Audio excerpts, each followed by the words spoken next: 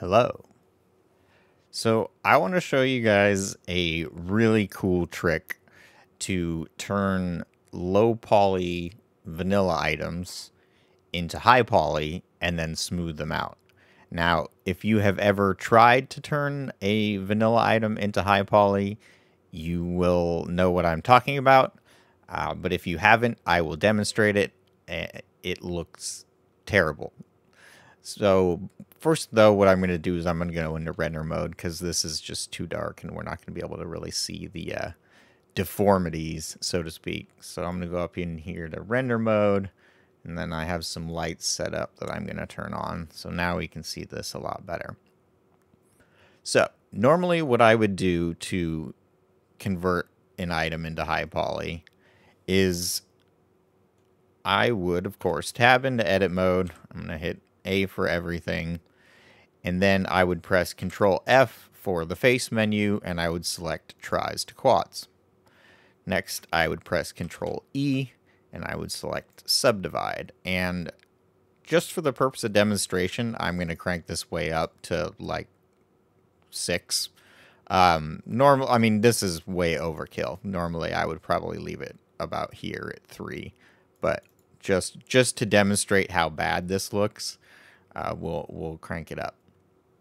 So now if I tab out of edit mode, you will see that this looks absolutely horrible, and turning it into high poly just accentuates the poor topology that it used to have. But we can fix this, and so that's what I want to show you, and it's actually quite easy. So I'm going to hit Control Z a couple times here and get back to the original state of things and get back into object mode. Now what I'm going to do is, while I'm in object mode, I am going to press Shift D to duplicate this item, and then I'm just going to immediately right click to let go of it. Let's expand this here so you can see. So now I have a duplicate of my mesh, which I'm going to just hide right there. And now I am going to repeat the process of turning this into high poly. So tab into edit mode, A for everything, Control F for faces, tries to quads, Control E for edges, subdivide, and again we'll crank this way higher than it needs to be, up to 6. And then if I get back out of edit mode, again, you can see this still looks terrible.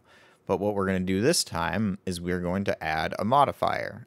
So I will click the blue wrench here, go up to add modifier, and I'm going to add the data transfer modifier. Now I am going to set the source as that duplicate that I made. So there we go. Next, I want to click on face corner data. Then I will expand that menu, and I will click on custom normals, and then I'm going to change the mapping to nearest face interpolated. And look at that. Now we have a very high poly item that looks absolutely beautiful.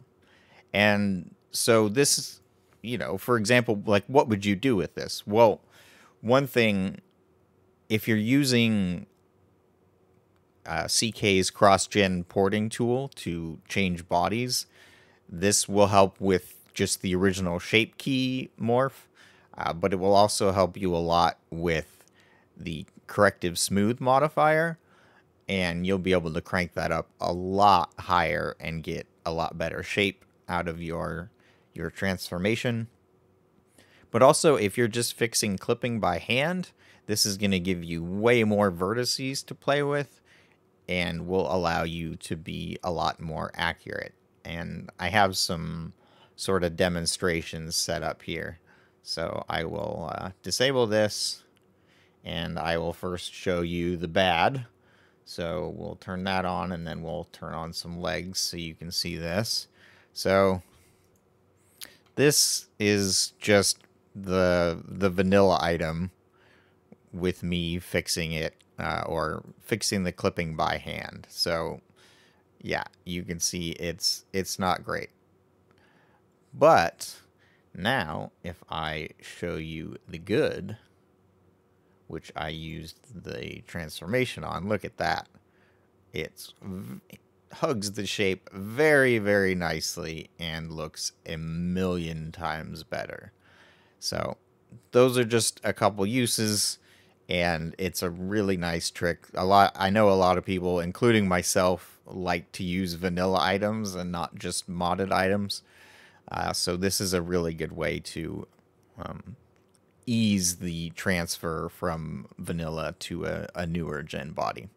So I hope that this was helpful, and you can have a little fun changing your outfits.